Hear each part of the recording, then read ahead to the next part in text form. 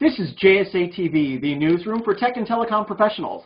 I'm Dean Perrine, Vice President at JSA, and welcome to JSA TV. Today we're getting to know a little bit more about Datavision. And with us in the virtual studio, we have Datavision's COO, Mr. Mark Abolafia. Mark, welcome to JSA TV. Thank you, Dean. Great to be here. Outstanding. So we're going to jump right in here, Mark. For our viewers that don't already know, why don't you tell us a little bit about Datavision? Sure, love to. So Datavision's a network engineering and consulting firm. We're involved in the architecture and implementation of software-defined networking and network functions virtualization, along with other solutions that are related to things such as SD-WAN and BSS-OSS integration. We're headquartered in New Jersey. We've got folks across the United States and Canada. And basically, we help our clients to build their networks and help develop the software and integrate it to make it all work together with them. Outstanding, Mark. Thank you very much. Okay, so I know, and I think that you announced, had a bit of a soft announcement about a recent partnership. That partnership being with 128 Technology. Now, this partnership allows you folks to offer additional solutions such as SD-WAN, as you mentioned, secure cloud, interconnect, among other things. So, why don't you tell our viewers a bit more about that partnership? Sure, love to. So 128 Technology is a relatively young company. They've been around 2 or 3 years, and they've developed a really interesting way to do SD-WAN amongst other methods of routing. So not only we partnered with 128, but we also have a couple of different partnerships of other SD-WAN vendors to fill out the portfolio. But something interesting about 128 caught our attention, and that is the actual way that they implement software-defined WAN solutions. And that is something that realizes what they call a zero-trust connectivity paradigm or security paradigm. And what they do here is base that connectivity on sessions rather than just an encrypted VPN. So what they do is they start out with this assumption that nothing is secure on the network, and using a session-based routing protocol of their own design that actually provides the security for folks using the network. So that's something we're really excited about. Obviously, they are as well. And as a company, they've gained some really great traction in the marketplace. So when we combine that solution with some of our other software-based orchestration solutions, it's a really interesting way to put together not only the SD-WAN overlay that a lot of folks are using, but also an ability to orchestrate that with existing network infrastructure, whether you're a telco provider or a large enterprise looking to get into SD-WAN.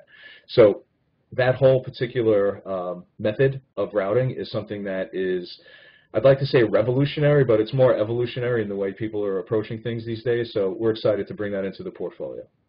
Outstanding. Okay, so I'm going to go off script because you started the conversation going this way. You and I, before we started recording, we're talking a little bit about SDN and NFV and about how just a few years ago it was a science experiment, and now it's a real living, breathing thing, and folks like Datavision are actually deploying and implementing these technologies. So now that it's a real living thing, why don't you tell our viewers a little bit about where it's actually going from here? Sure. So that's a pretty broad question, so I'll try to be as specific as possible. So every major telco has adopted different forms of software-defined networking or network functions virtualization. All the Tier 1 players have programs in place where they've either operationalized it, such as AT&T and Verizon and CenturyLink. Lots of folks in European theater have done it as well, Telefonica, Telecom Italia, etc. There's a lot of leadership out there already in SDN/NFV. Operationalizing it has been a great challenge because you now have to graft all this into your existing BSS-OSS systems. But the other piece of it is how do you actually provide services at the edge or on the customer prem?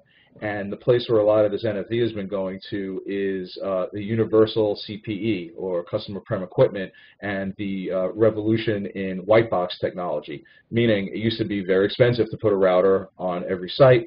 Obviously, people are looking at ARM or x86-based white boxes on which to plant these network functions, and that's driving down the cost to deploy all this hardware, but also it's allowing a huge amount of flexibility in what kind of services you can now offer to a particular customer, all embedded in software.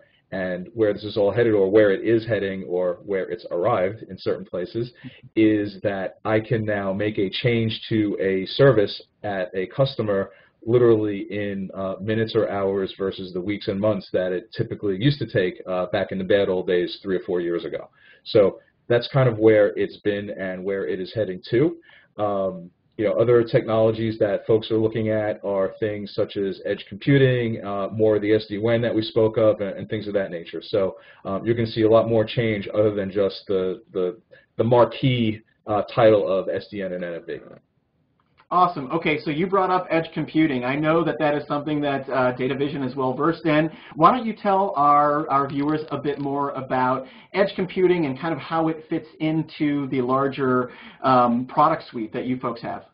Sure. So with respect to edge computing, there are lots of people's definitions of this, and from where we sit, there are, I would say, one or two, well, more like two ways that we consider what edge computing is. The first is, if you look at what the traditional content distribution network looked like, you were looking at a number of servers and lots of storage pushed out as far to the network edge as possible in different co-locations, different data centers in high-density metropolitan areas, or basically where the content was consumed or as close to it as possible.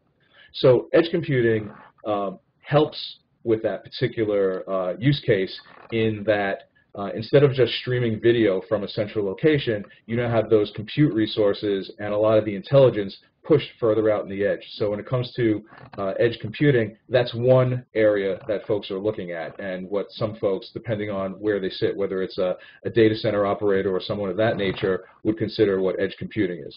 The second paradigm of edge computing, which I think is going to eclipse that in about a year and a half plus as things accelerate in 5G deployment, is in the fiber densification trends that you're seeing in places like New York and Boston and all the larger cities, where, yes, there's fiber, but it's nowhere near at the density that is needed for the kinds of services that 5G is going to offer. Therefore, you have folks who are laying a tremendous amount of fiber in these metro areas, but in order for applications and the actual 5G services to work properly, you can no longer have all of your compute back in a data center, even if it's 2 or 3. And so in a place like Manhattan, where you've already got a high level of fiber density, that still isn't even enough to accommodate what's coming in 5G. So you have the density that's not quite there yet, and there are plenty of folks who are doing that, but you also have the compute power in order to accommodate the performance of the applications that are going to be riding on 5G. Therefore, the combination of fiber densification and the ability to push that compute resource out as far to the edge as possible, perhaps even to the street corner level, is what's going to make 5G fly. So the ability to create these edge computing mini data centers is what's going to help realize that 5G application everywhere vision. And there's a whole other hour of JSA TV interviewing about what applications 5G can bring you, but that's the quick and dirty answer for what else edge computing can do for you. So that's what I've got. Outstanding. Honestly, I feel like we probably could be talking all afternoon at this rate. Lots of things to pull on that sweater. Yeah, no, absolutely, absolutely. This was brilliant. Thank you very, very much for being here. For folks who want to learn more about SDN and NFV and edge computing and Datavision, where should they go? They should go to datavision-inc.com, datavision-inc.com, or they can simply email us at info@datavision-inc.com, or if you're going to be in sunny Miami, or at least we hope it'll be sunny, on January 29th through 31st, we'll be at Metro Connect, and we've got a small seating area right outside the main conference room there. If you want to swing by and chat for a couple of minutes, I'll be there, and I'm happy to talk to you about some of our reference work that we've done and for whom we've done it, and see what we can do for you. Awesome. I know I'm going to be there, so I'm looking forward to meeting you in person. So thanks again very much, Mark. We appreciate having you. Great. Thanks, Dean. Pleasure to be here. You bet, you bet. And thank you, viewers, for watching JSA TV. We'll see you soon.